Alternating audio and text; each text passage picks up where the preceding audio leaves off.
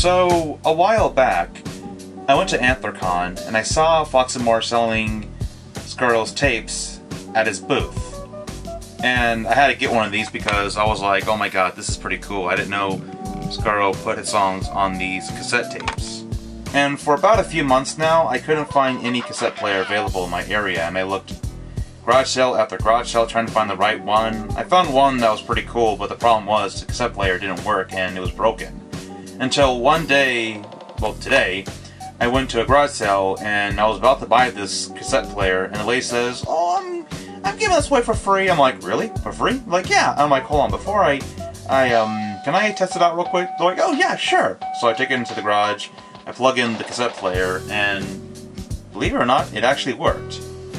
And so far, the results are not disappointing. I'm a ferret without any whisker. You might think it's weird, I'm a raccoon. I don't think it's weird at all. Raccoons are the most adaptable animals. You might even see one at the mall. They're fluffing around your backyard at night. They're taking over Japan.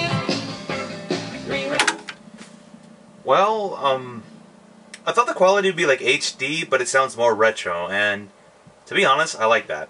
That's pretty cool.